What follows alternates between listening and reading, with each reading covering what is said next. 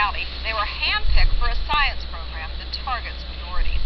IN Education reporter Vicki Fraser-Williams says the Summer Institute wants to encourage more minorities to pursue careers in science, math, and engineering.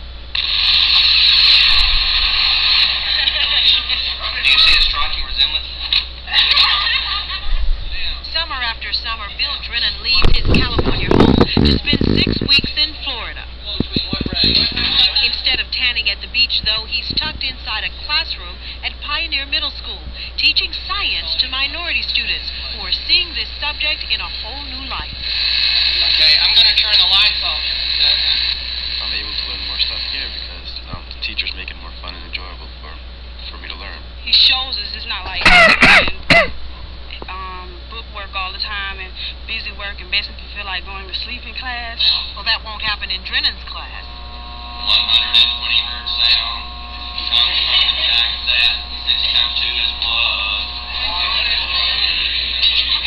You give minority students an opportunity and they can excel just as well as anybody else. Are you seeing that here? I'm absolutely seeing this here. These are very bright kids. I've taught around the world. I've taught in Japan, I've taught in Georgia, I've taught in California, and these kids are as bright as you find anywhere. But minorities are grossly underrepresented in the fields of science, math, and engineering. This Summer Science Institute was created to change that. I think that a country that uses more of their resources is a better country. And so if any of these students right here become scientists or doctors or engineers, it's rewarded.